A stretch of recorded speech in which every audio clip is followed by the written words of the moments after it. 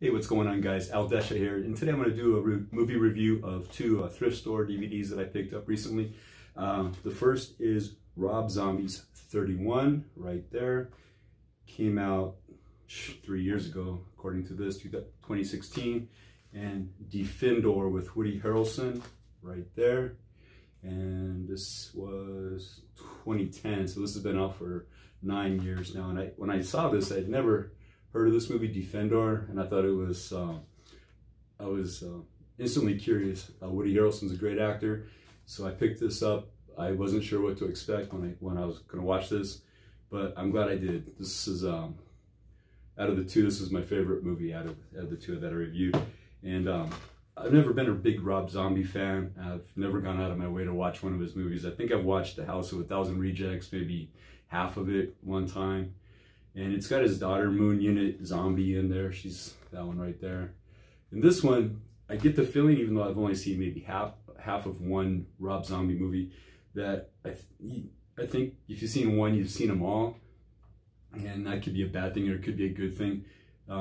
Definitely heavy on the production value, the makeup, the costumes, over-the-top grittiness, things like that. And that part I appreciated.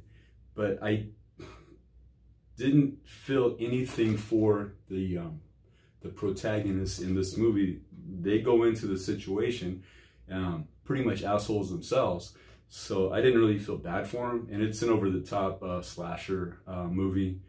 And the best thing I think about this movie, other than the ending, I mean not the ending, but the fact that the movie ended, was it's got one of the sweat hogs in there, Freddie Boom Boom Washington, Lawrence Hilton Jacobs. So I think that's the bright spot. I'm glad he's still out there making movies and things like that. But like I said, I can imagine if I've seen one Rob Zombie movie, I've seen them all. I get that impression. So, I mean, if you're into that over-the-top slasher kind of vibe, definitely check this one out. It's like I said, the production value is great. It's a lot of blood splatter, the makeup, the costumes are really good like that. And but I just didn't feel for any of the characters at all. I didn't care all the way through the movie, no matter how gritty, how they were. I didn't feel any tension when they were all about to get slaughtered. Sorry about my dog in the background. But I mean, it's not a horrible movie, but I think I just watched all of Rob Zombie's movies all in this one right here. And let's go on to Defendor.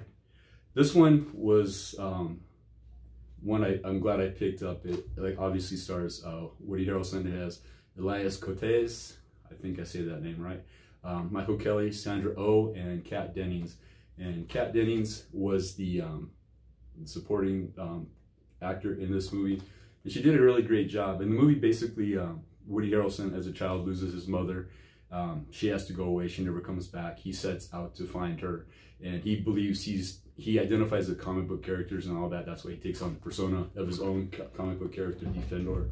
And he believes he's looking for a comic book villain that took his mother through a misunderstanding, talking with his, I believe his grandfather when he was very young. So he's looking for somebody that doesn't exist.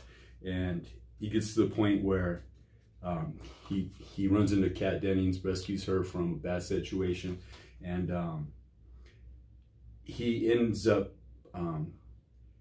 fighting a real criminal in the movie, a real criminal in the movie, and helps take him down unintentionally. He believes these are the people that took his mother, and he doesn't realize that they're actually real criminals.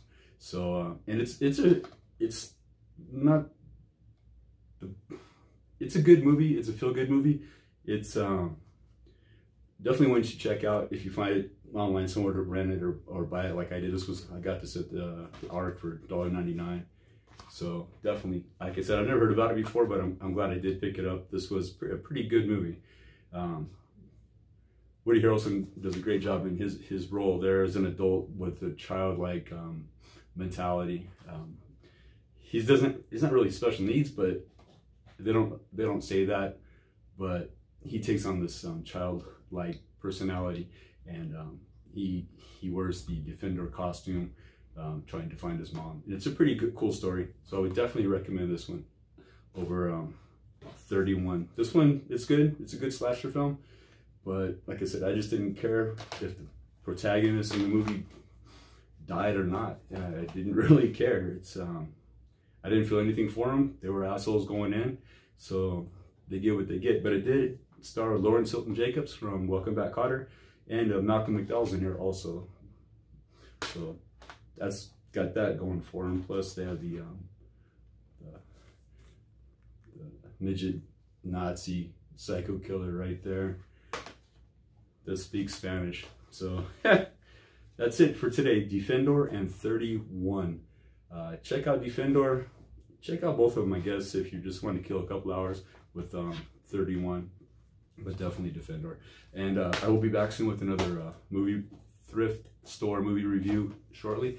Thanks for watching, and I'll be back later. Bye.